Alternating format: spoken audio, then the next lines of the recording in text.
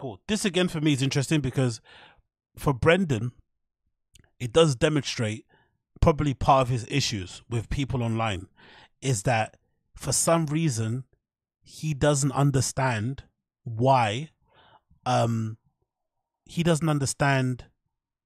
he's not liked. You know, he doesn't get it in the slightest.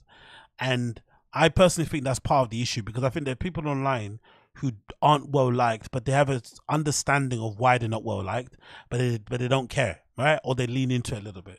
I think that's one of the first steps of kind of using your unlikability or your divisiveness, like ability or, you know, traits to your advantage is to kind of get why people don't like you, but then also lean into it. I think that's really important. For Brendan, he's never done that. He's always kind of, you know, acted as if like he's a, you know, beast of a dad, beast of a guy. I'm a great guy. I'm a great guy, great guy, great guy, great guy. Obviously not. So in this clip, this is super interesting because in this clip, he definitely does show you he has no understanding, no comprehension of why nobody might not like him. And I think this is one of the main reasons why he's in the position that he's in. That lack of kind of understanding of it in any way, shape or form is really bizarre. The lack of self-awareness is fucking shocking. So let's play this clip, right? Bradley Martin asks Brendan on the show, why do you think people don't like you, basically? Why do people give you a hard time? And Brendan's response is fucking baffling, really, to be completely honest. Absolutely baffling. I'm going to play the clip for you now. You get an idea what I mean. Which is massive in MMA. It's like, geez, why do it? I was just reading chat, and they said you looked more jacked than recently. Have you been doing something different? Hitting the waist, baby. I had a Whopper with my brother. Okay. Does that make? Have you been training more? We're Whoppenheimers. Have you been doing like? Have you been training more? Nah, just living, bro. Hey, he's getting back into it. I swim a lot. I ride my bike more than anything. Yeah, well, they say you look more jacked. So. I'll take it, dude. Yeah, thanks. Thanks, fellas. Yeah, they're good. They're nice in the chat. Are they? Because usually like, he's jacked but gay. Yeah, they're not nice to me, dude. Please quit. Yeah, don't tell me anymore. No, I won't. I just. He's funny. Lying every comment. No, like, he's like, no, dude, they like you. Yeah, they love you, dude. No, he's gotten 7 death threats. Why do you think people like to talk shit about you? Yeah, about me? Ooh. Yeah. I do a lot of shows. A lot of the audience was introduced for me on The Ultimate Fighter, where I was a cocky fighter, which you got to be when you fight. Fair. So for them, it's tough. If you're put in a box, it's tough for them to separate that. So if they've been following me since The Ultimate Fighter UFC days, when I thought I was going to win every fight and knock everybody out. That's how you got to be as a fighter. Yeah. So he's arrogant. No, I'm not. It was a job. And then you transition where most fighters stop. You know, once they stop fighting, they go on to open a gym or do it, and there's nothing wrong with that. I went into something completely different. Started going comedy podcasting. Yeah. Now you're getting a stand up. It's just not natural. So and I do a lot of content for people to hate on. Yeah. And I have a lot of opinions. That's why I have a successful podcast. I have a lot of opinions. So a lot of people fuck with it. A lot of people don't. But either way, you're talking about it. Yeah. So clearly for me, I think this is delusion beyond belief. Because if I'm not mistaken, the majority of the goodwill Brendan got when he first started the Fighting the Kid was because of his personality on Fighting the Kid. Like, people forgot about the UFC Ultimate Fighter thing really quickly. He's acting as if like this persona and this personality he had in the UFC has carried over all the way through. That's not true at all, because the Fighting the Kid subreddit is a good example of it. That place started off as a fan, spot for people to basically talk about how much they love the fucking podcast, myself included. Over time, the problem with him is that his actual personality away from the UFC, just being a regular human and doing what he does, is what turned people off. The lying, the cheating, the stealing, the fucking, the ego, the lack of, the thin skinness and all this other stuff, the issues with other comedians, the stories, whatever. All that shit is definitely what people don't like about him. But for some reason, he has no understanding of it whatsoever. And the end bit that he says about having loads of opinions, that's why people don't like him. I actually would like it if Brendan did have more opinions.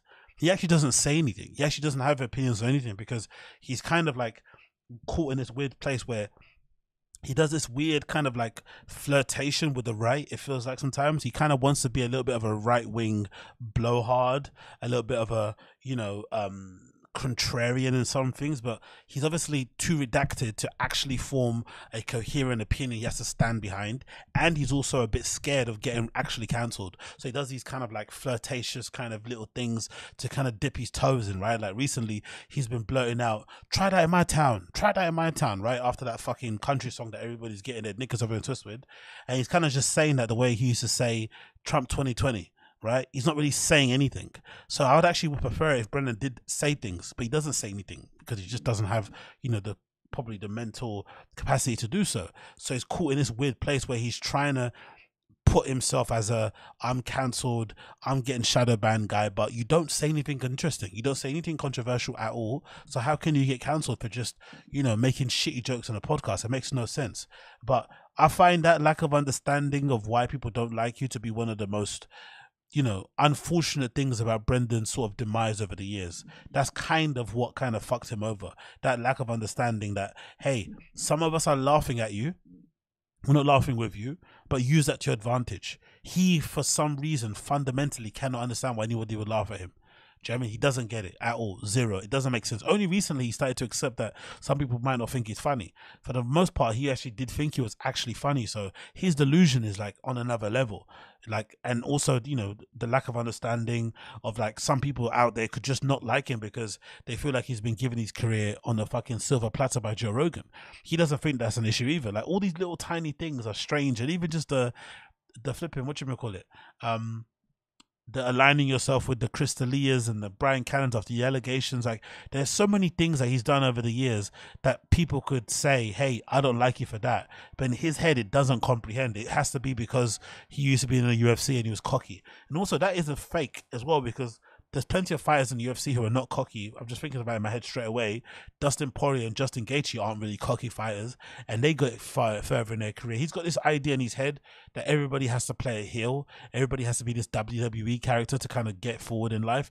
And maybe the actual reality of it is that he's not willing to accept that when he was in the UFC, that was actually part of his personality.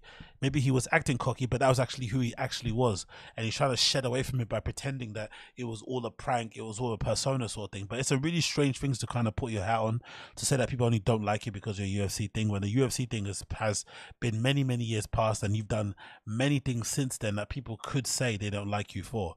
But that delusion, unfortunately, in the reality of things, being that delusional for Brendan is what's also helped him to become successful. You know, like he's so delusional, he doesn't get why people don't like him, but that's also part of the reason why he's still successful despite being terrible at everything that he does for the most part, right? From hosting to doing podcasts to being a good guest to being a good listener, a good conversationalist, a good interviewer, like all the stuff he does terribly, but he's also, you know, kind of, what's that thing called? Persevered. Because of that delusion, he just keeps on getting up. Like, doesn't matter how many documentaries come out about him, how much, you know, his specials get rated as a fucking -0 or whatever maybe, he just keeps on keeping on. He just goes. So that's part of actually his kind of actual success going forward. So it's a bit of a two-sided coin. But hey, what can you do? What are you guys saying in the chat about me? He's probably gonna try to say the same shit as Skankfest. Yeah, he can't. If he does say that at Skankfest, it's gonna be insane. He shouldn't say that at Skankfest. Honestly, hope he doesn't, because, you know, somebody could easily say in the crowd, hey, like, I don't like you because you tried to fucking walk Annie Lederman into a truck, or I don't like you because you tried to fuck Bobby Lee's girlfriend at the time. Like, those are already things that people could not like him for, let alone the fucking story about throwing the guy through the fucking glass window and then not being willing to accept that maybe you were the douche in that fucking scenario. You know what I mean? All these things are things that people could not like. And also, think about it, I'll play it later on, but I think the COVID thing, honestly, I think the COVID thing was a big turnoff, because I remember for me, when I used to check the sub, people were really when I was checking the sub a lot back then, especially during the lockdown, people were so pissed off. They were so pissed off at their fucking behavior when it came to COVID and lockdown. Like, they were the first comedians to go on tour and to kind of just act like it didn't exist. They got COVID 17 million times. They probably spread it a bunch of times so they could do their shitty shows. Do you know what I mean? It really turned people off how they were acting around COVID. So that COVID response and how they acted around it could be easily one of the reasons why people could be like, you know what, we're done with you for life. Especially if you had people in your family die during the COVID lockdown, and here are these guys going to the ha-ha you know what I mean, in fucking Arkansas somewhere to perform to fucking 6 people behind screens. Like, what the fuck are you guys doing? But anyway, what can you do? Schaub won't make it to Skankfest. Yes, he will. He'll be there. He'll be there. He'll be there 100%. Schaub's going to be there. Brendan Schaub should go to Skankfest. 100% should go to Skankfest. If he doesn't go to Skankfest, he's a fucking idiot. He actually needs Skankfest more than they need him. That Skankfest is a free opportunity to kind of rewrite the narrative, as Brendan would say. It's a free opportunity. It's a free hit. If he goes there and does a good job, he's a good sport. He's willing to get laughed at and shit. He's going to have so many fans. He's going to have so much goodwill around him. If he just goes there and subjects himself to getting ripped into pieces and whatever it may be, he's going to come out of it really well. So Brendan would be stupid if he doesn't go. He has to go to Skankfest. He must go. If he wants to really end the year well and have some goodwill around his name between now and the end of the year, he needs to go to Skankfest. Please, he needs to go to Skankfest. I beg of him to go to Skankfest. He needs to go. He must go. He must go. If he doesn't go, it's a real big fucking, stain on his freaking thing. But knowing Brendan and how much he cancels, it won't be surprised me if he does end up not going. You know what I mean?